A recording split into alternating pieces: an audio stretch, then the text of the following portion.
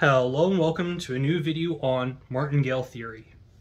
This video we're going to ask, what is a martingale?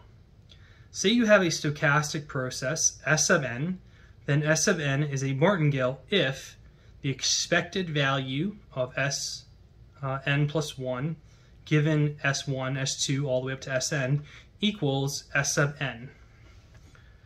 So let epsilon be a trading strategy that uses the martingale.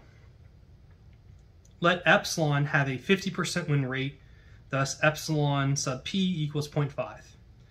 Say in the strategy epsilon, every time there is a loss, you double down. Thus, at any time, the lot size is equal to 2 to the n, where n is the number of previous losses. So, say for example, you have 3 previous losses, then n equals 3. Say for example, you have no previous losses, then n equals 0. The question becomes, what can a $10,000 account handle?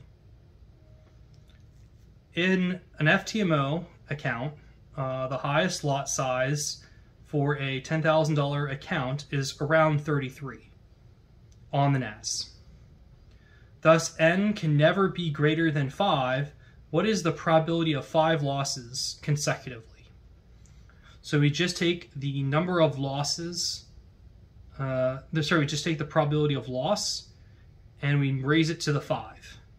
And we see that there is a 0.03125 chance, or a 3.125% chance, that the martingale will tank our account. Once again, this is not financial advice. Hopefully you enjoyed the video. Like, share, and subscribe.